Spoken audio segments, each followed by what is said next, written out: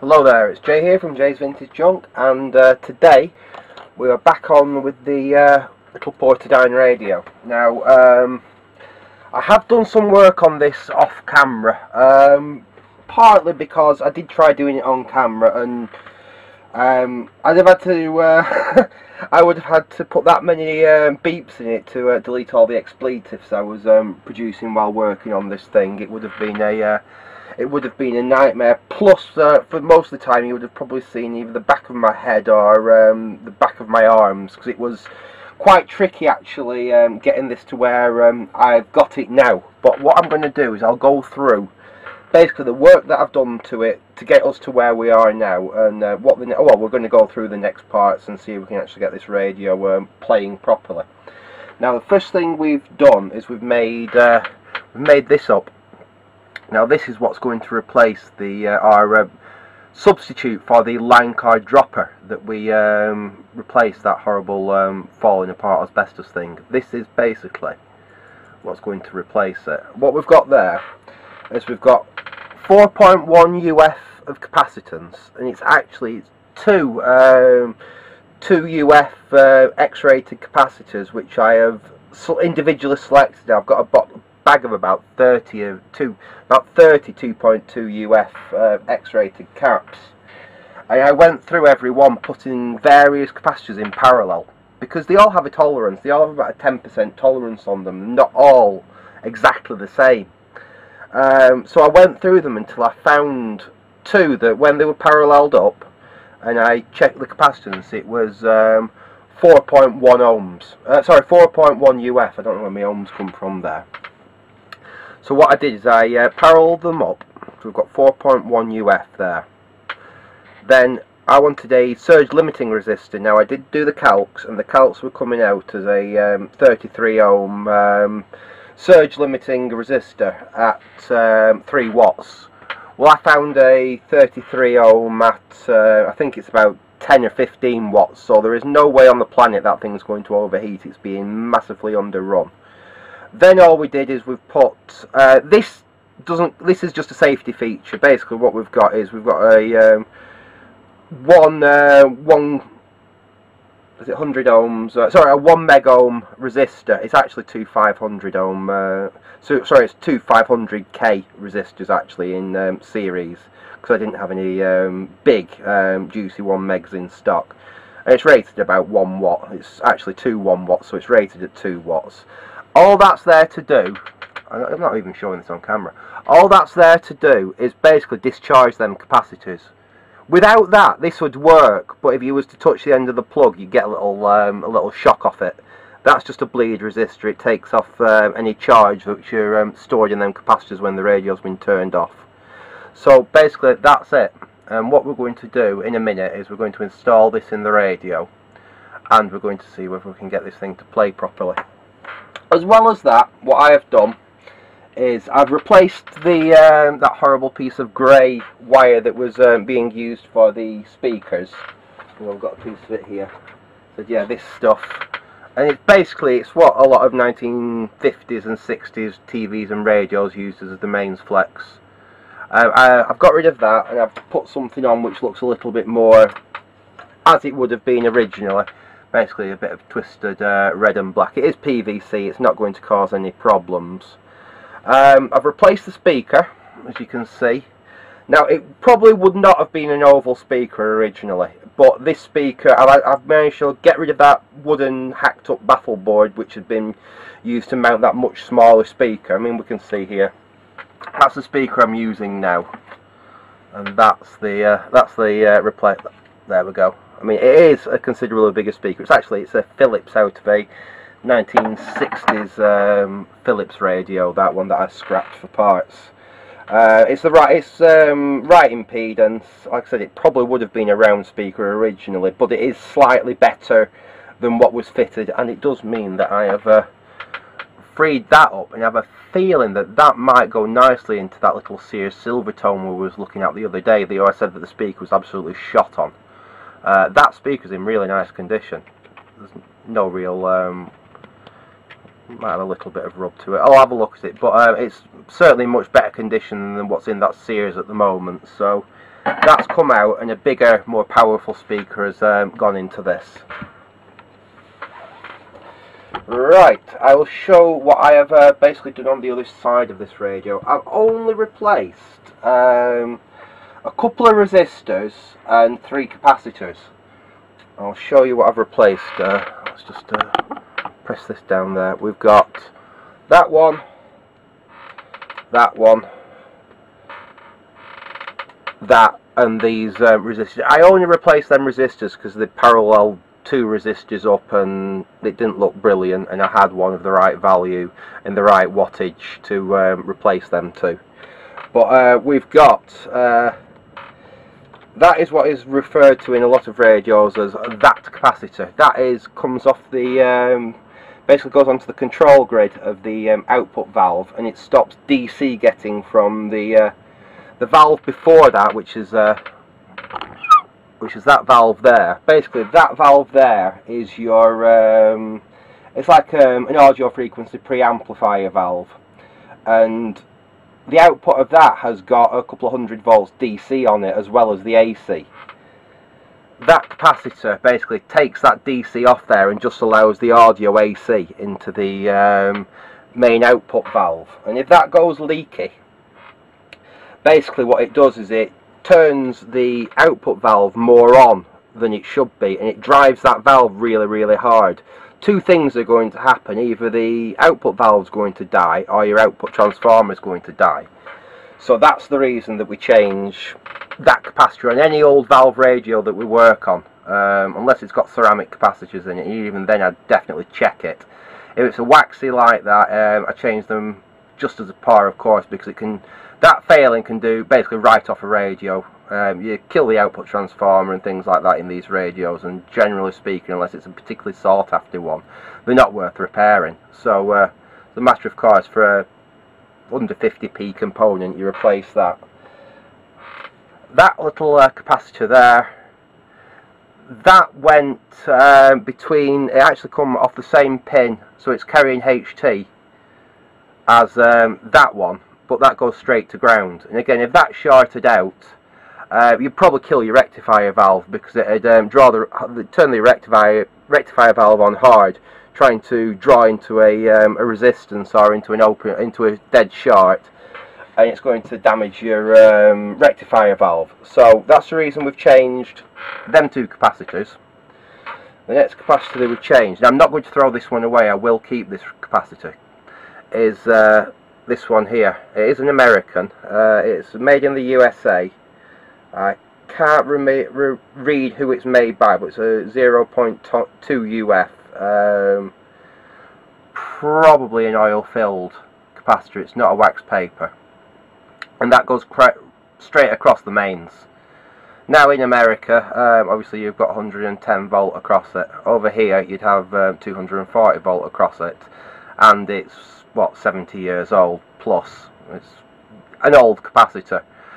Just for safety, I've replaced that with a 0.22 UF X2 rated capacitor, which is designed to be actually connected, have mains on it.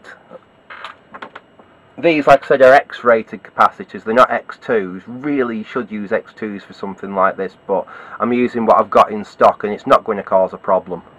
So there we are so far. Oh, and basically then I've done some tidying up in the circuit as well, because over the years as components have been changed, people tend to bodge them in. So there's that lot there, bits of wire, bits where they've basically just fixed one component onto the chopped off leg of another component. I basically removed all that extra bits of solder and stuff like that, just to give me some more room in there and make things look a lot neater and tidier. And I'll just flip the radio over and you can have an actual look what it looks like now with all them parts replaced. And basically this is what we've got here. Can we see that okay? In fact, I'll take you off the tripod and I'll take you for a quick tour. Right, okay, so we've now got a new card coming in. It's a pity it's white, but it's the only 2-core 0.75 I had in stock. It doesn't really matter. So we've got a new 2-core AC mains lead. This comes in, I've redone the ground. In fact, I've actually changed the switching round on this radio. Originally, what would have happened is that the switch there was in the neutral line, which was fine when you had the old two-pin reversible plugs. But with a polarised plug, it's much better to have the switch in the live. So I've swapped it round. So basically, the live comes into that switch there. I have replaced where is it? That capacitor there has been replaced by that capacitor there. The resistor on the end of it, them two resistors, are that resistor which you can see underneath there. I've tidied up how this was actually wired up here, because it was a right mess with that's basically had all these bits of wire like these were strung off there, so I've redone it and just basically made it a lot neater and tidier.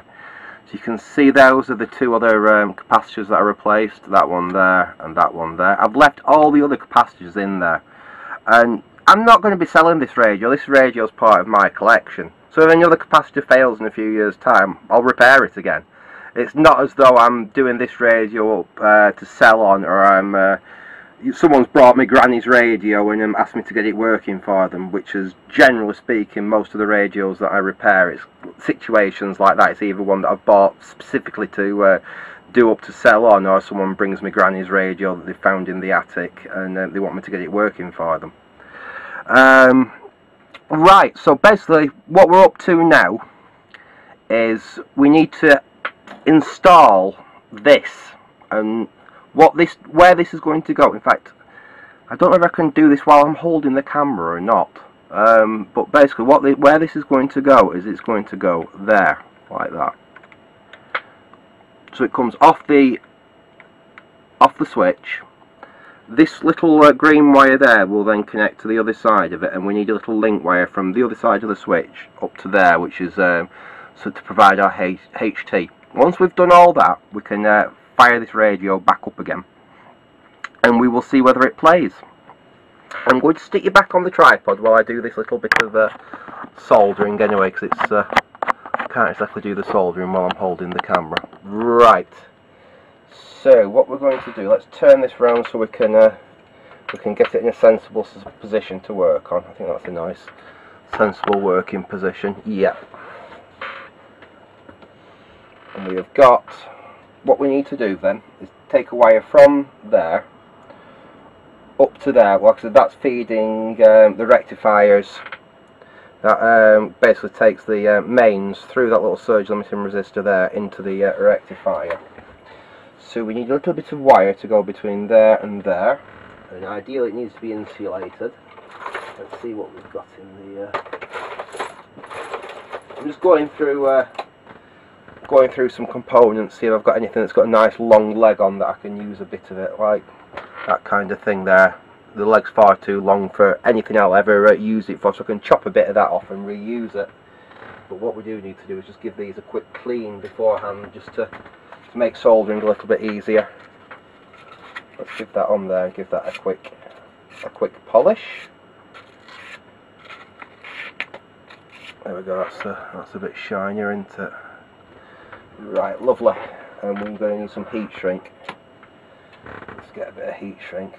As you can see, I generally cover the wires that I've replaced with a little bit of heat shrink, just to make them look a little bit better. Someone had replaced some of this in the past with a heat shrink, and it had all crumbled away when I touched it. As where the old stuff, the original wire, the original covering, that stuff's still in really good condition, but some of that had been replaced with something newer, and I said unfortunately that newer stuff isn't as good as the old stuff. Anyway, let's cut this. Let's see how much wire we're going to need. It's not going to be very much. Let's cut that to length like that.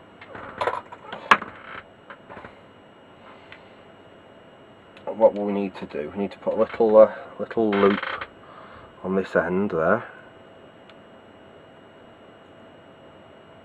to make it a bit easier to work with. We'll hook that through there like that, and then what we'll do is we'll take this contraption, and we'll put that in position at the same time. It should be easier to solder these in position. And I've got them both through at once. Let's get that in there. Get in there, you little sod.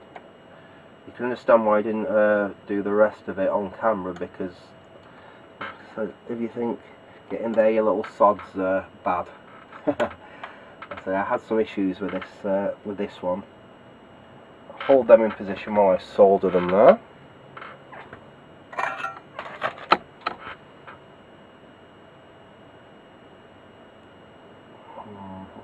Come on. There we go. Wet that in.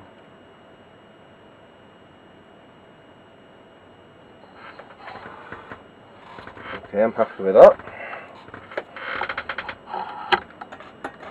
Don't worry about the cable tie around there. I've used such an overrated resistor, it doesn't even get lukewarm compared, never mind hot. Right, I'm happy with the position of that. We've got our live here to go over to the rectifier through that other capacitor. So let's cut a bit of this heat shrink to size. I'm not really using this as heat shrink per se. I'm using it more just as a. Is that the right length? Yeah. I'm just using it to cover the wires, so I don't have bare wires showing. Yeah, that's okay. It's close enough. And bend that round.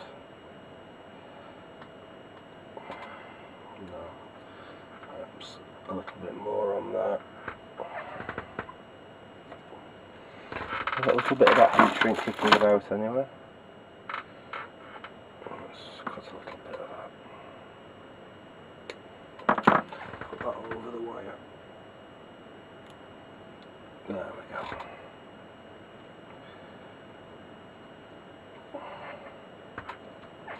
And this should fit. That's more like it.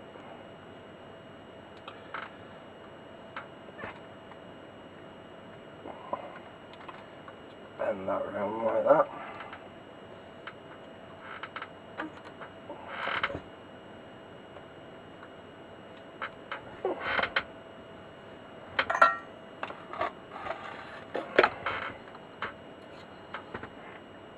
Solder that in position.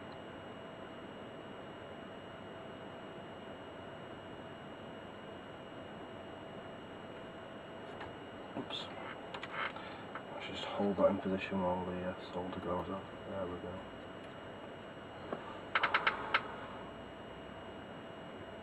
There we are.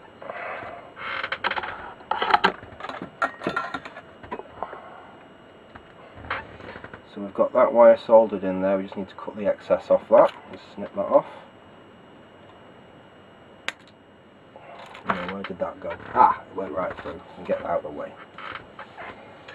So that is our basically our main side all connected up to the HT.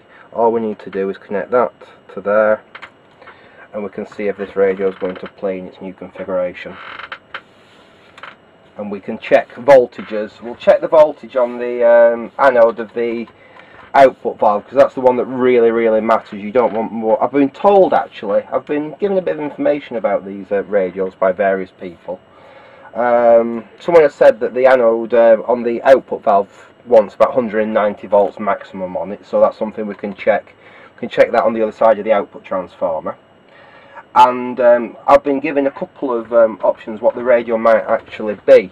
Now, someone has said it may be a Portadyne, or at least he said it may be what's known as a was it an SU5, I think they said, which I think is an American, possibly American chassis designation for it.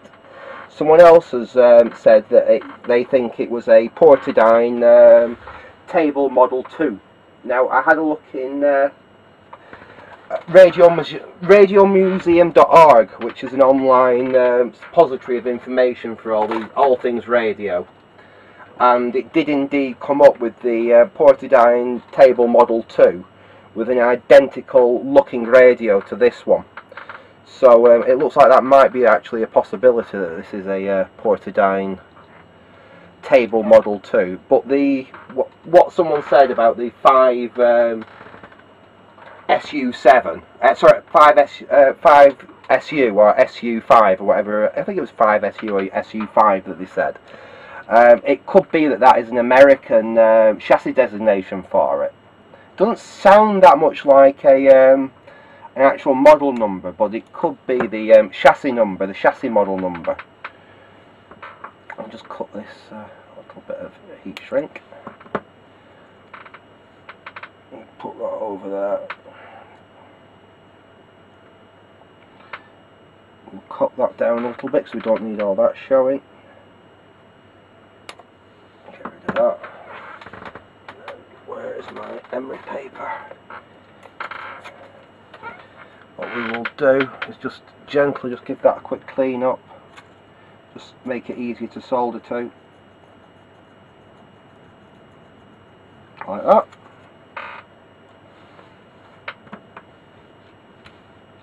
And we'll get a little bit of solder on there. I will say I have actually tested this little device that I've knocked up with the heater circuit and with everything connected up. Bear in mind at the time I was having quite a high mains voltage. It was measuring about 244, which really is quite high, and I was getting about 71 volts across the entire heater chain. That's including with the new pilot bulb in circuit. So I was quite reasonably pleased with that. That'll be absolutely fine. Bear in mind that it's very rare for us to get a mains voltage quite that high. Mine here is usually between 235 and 240 most of the time. So like I say, I'm quite happy that that'll be fine. There we go. As we can see, we have our dropper connected back up like that. We have got our HT all connected back up. We have our new mains flex on there. So without further ado, let's see if this thing is going to play. Right. We've got our new mains card. We've got our replaced speaker, which hopefully should be a little bit more man than the original one that was taken out. So there's nothing actually physically wrong with the speaker, and it will get used again in another project. Like I said, probably for that Sears Silvertone. But we will connect an aerial up. We will connect my test meter,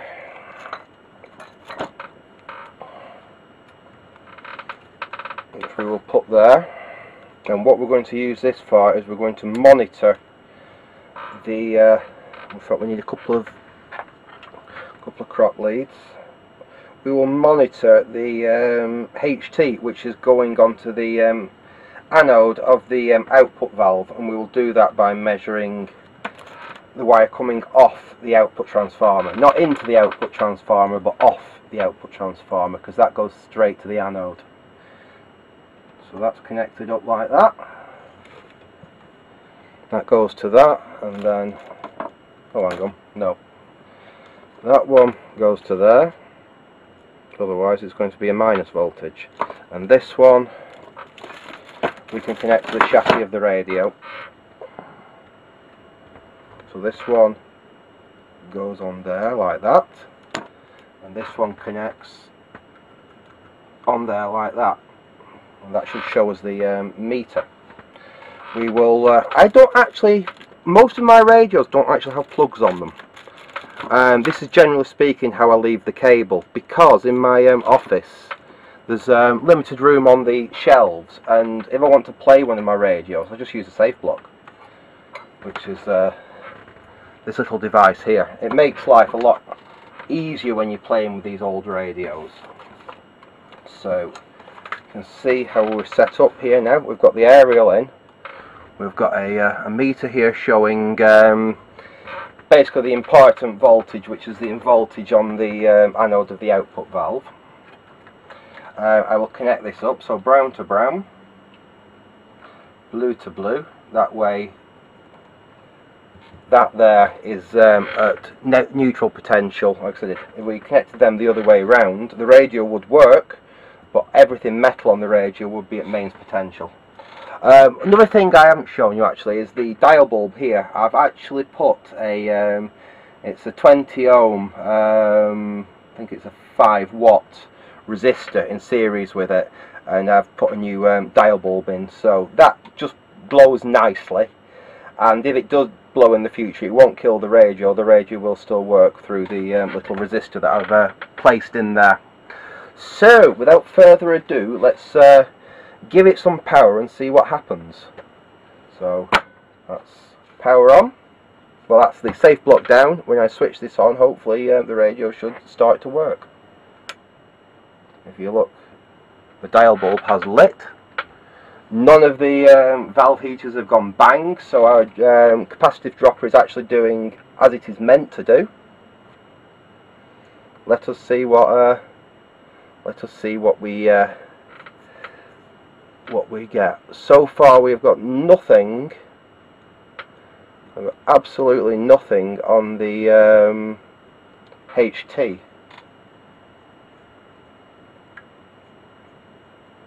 And no, we don't seem to be.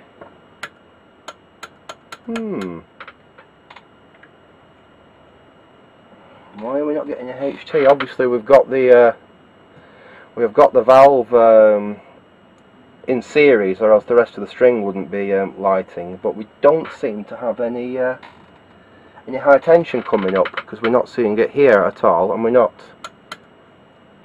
getting anything on the radio. So bear with me, and we'll have a quick look back and see if we can find out what is actually going on. Okay, I'm back. Well, unfortunately, it looks like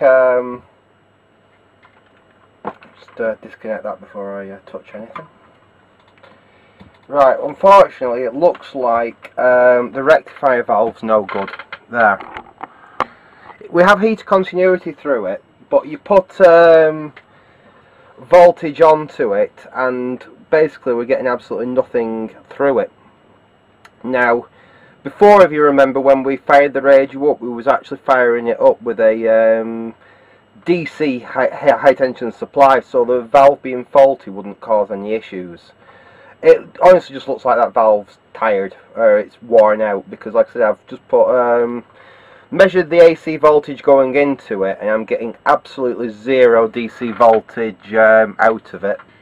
I have done the usual thing, which is to take it out and check that all the pins are clean, check that the valve socket is good, and actually these are really nice high quality valve sockets. They're not like the really cheap nasty Paxall-in ones you get in a lot of cheaper radios.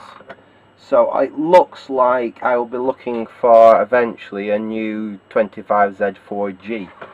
But for the time being, to see if we can get this thing playing, and I've done this plenty of times in the past, what I've done, if you look up here, is I've put a diode and a series limiting resistor across basically between anode and cathode of the rectifier valve.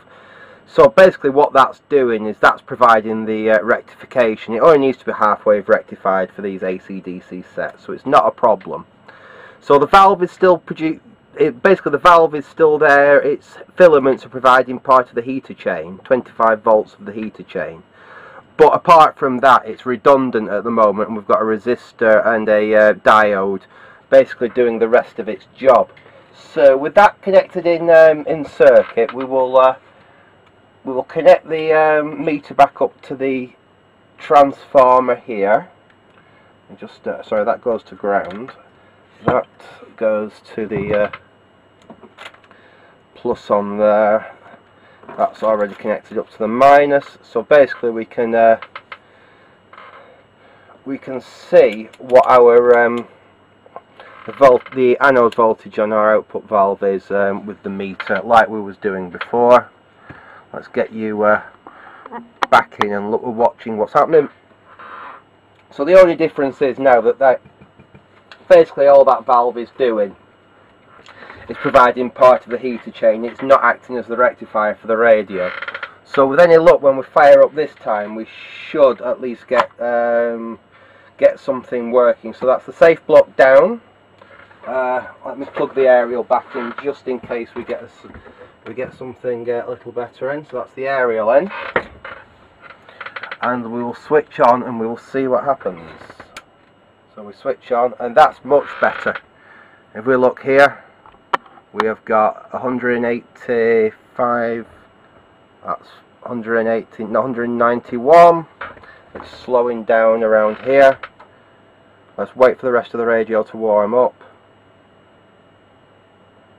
It's up to about 200.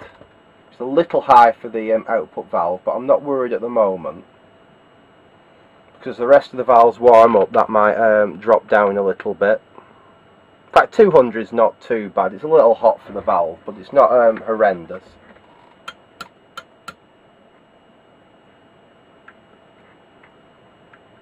No audio yet.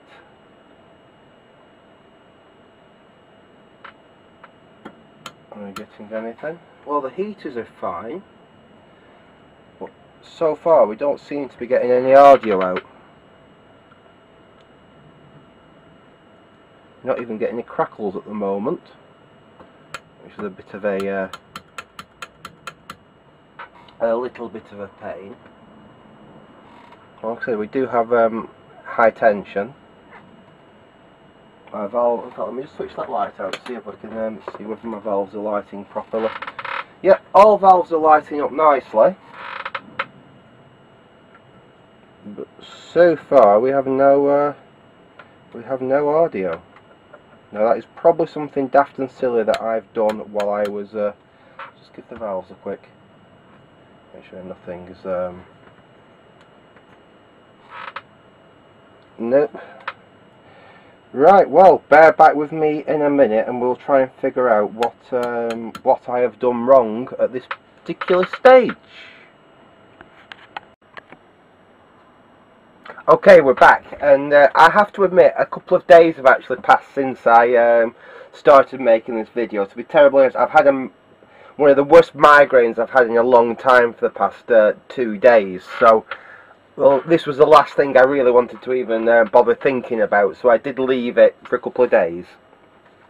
And quite frankly, it's probably a good thing, because when I came back to it today, literally within 30 seconds of looking at it, I'd spotted my error.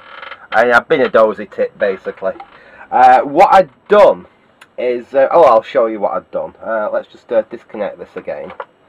And we'll disconnect this, and I'll turn it up so you can see. Basically, what I'd done, let's just tilt this up so you can see it, is when I was wiring the heater chain in, I'd actually wired both sides of the heater chain to ground and just wired the dial bulb through the capacitive dropper. Now, the way the capacitive dropper works, it actually basically dropped it to about 3 volts, so it looked like everything was working, because my dial light bulb was actually lighting up and everything was looking as bright as I was expecting it to, but I'd actually wired the entire heater chain out of circuit. So anyway, I've corrected that, and we shall see what it plays like. Now, I'll just get you back down onto the chassis there, so I'll close the safe block. I've got it running just on the safe block with the new cable that we showed earlier in the video. So if we switch on, and we can see the dial lights lit, and I don't know if I mentioned this earlier, but that's actually a 100 milliamp 6 volt dial light bulb. But what I've done is I've run it through a basically in parallel with a resistor. So the resistor is actually taking the dropping the 300 milliamps, and that's basically just piggybacking on the back of it. It's a bit dodgy, but you can get away with it doing that little trick to get an easier to obtain bulb to work on one of these older radios. But here we go. But unless you can get through it somehow, it's just going to drag us all down. So it's about finding. Barcelona need to.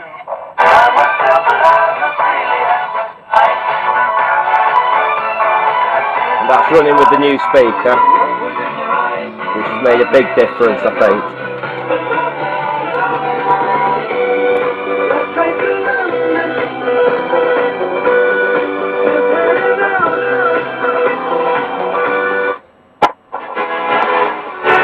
It really is nice and sensitive.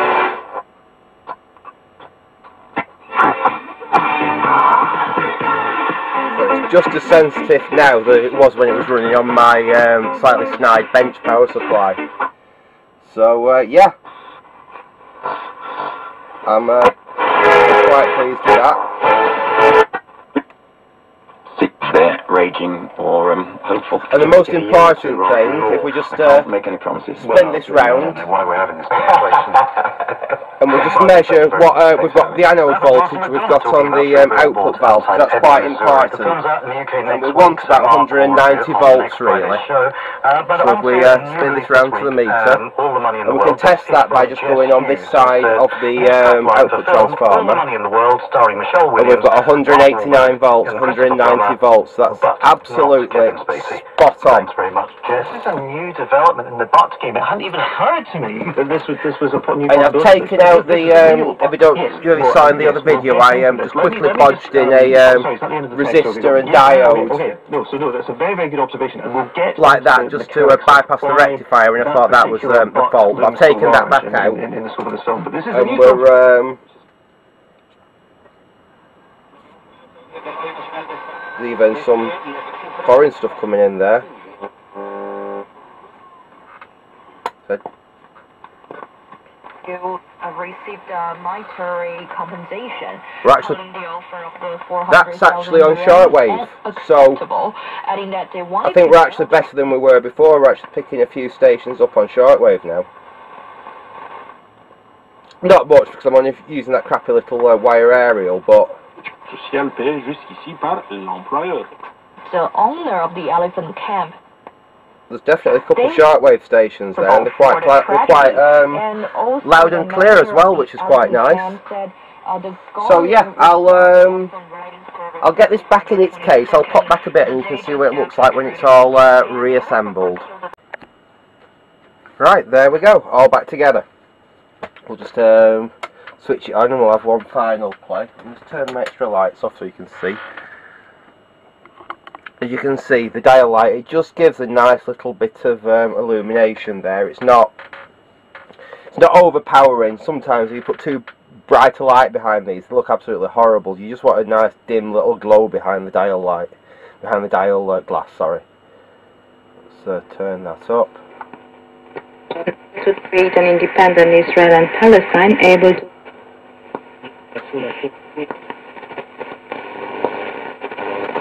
This is shortwave. I'm actually surprised I could pick anything up on shortwave on just a little area like that. Okay, let's switch over to medium wave. that works for me. I'm here for the next 25 minutes. What else can I squeeze really in actually before quite nice 10 and loud. tonight on the class?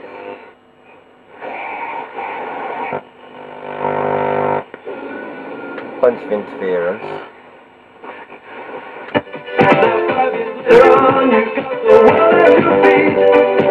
That's quite good.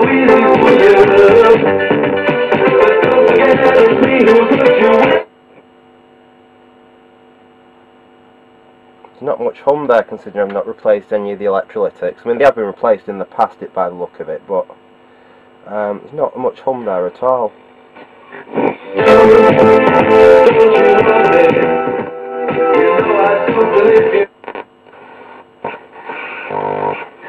National Lottery players. Are you there? John?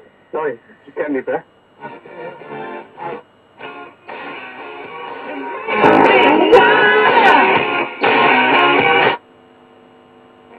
Choices we're going to make about how much we're prepared to pay in tax and how we can.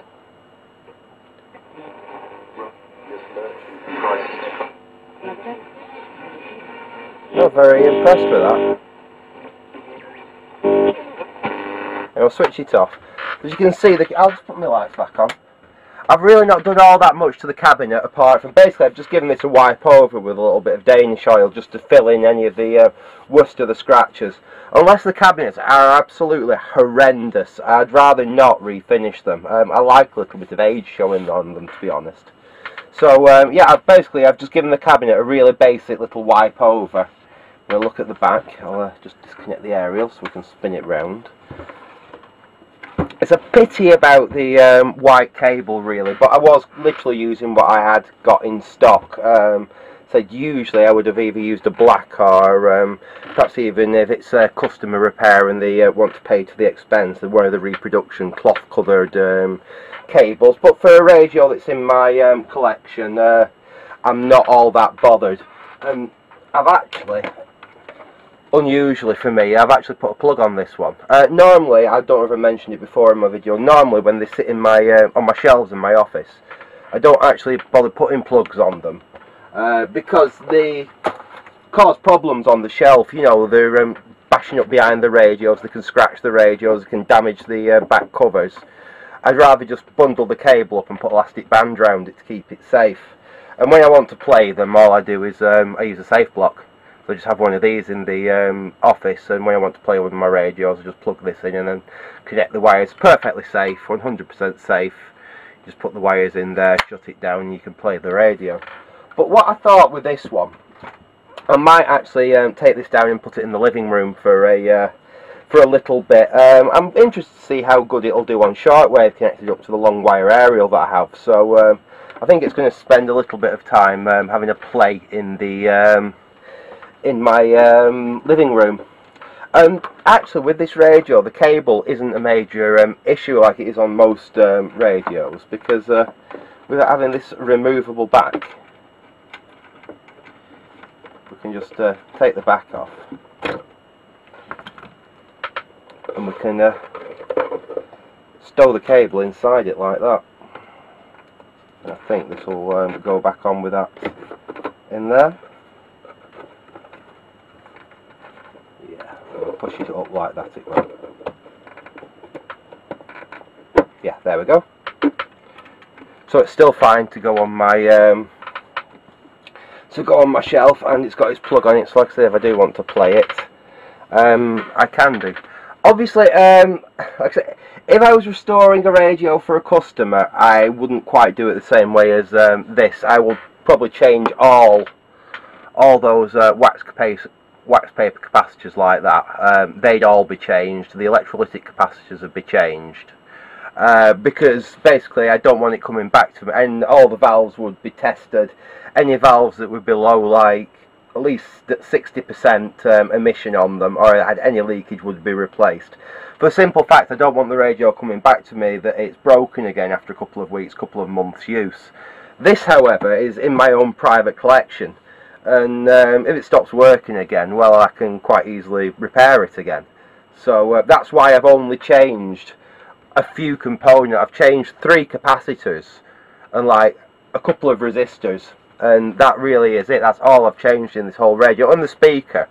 And the only reason I've changed the speaker is that the speaker that I've fitted now is just a little bit more in keeping with what the radio would have had originally. And the speaker that I took out of that tiny little one there will do for another project. Like I said, I can use that in that little Sears Silvertone to replace the speaker, which is basically just fallen apart in that. I think that's about the right size. It looks like it might be the right size for that Sears Silvertone.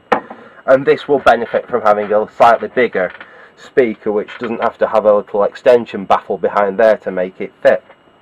Anyway, I hope you enjoyed that little restoration of this radio. So I'll leave it there for now. Thanks for watching, and goodbye.